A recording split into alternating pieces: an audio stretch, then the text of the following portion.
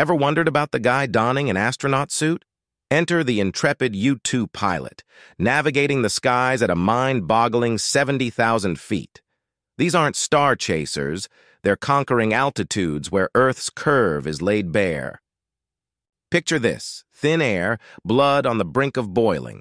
To prep, they gulp pure oxygen, embracing the breathtaking risks of pushing the aerial envelope. Now, meet the U-2, with its majestic 103-foot wingspan. Taking off is no ordinary feat. It demands an extra dash of drama on the runway, adding flair to an already thrilling performance. Quirks and all, the U-2 spy plane is a stratospheric maestro, lingering for 12 hours, capturing covert shots from celestial heights, playing the ultimate game of hide-and-seek. After 6 epic decades, the U-2 gears up for a well-deserved retirement in 2026.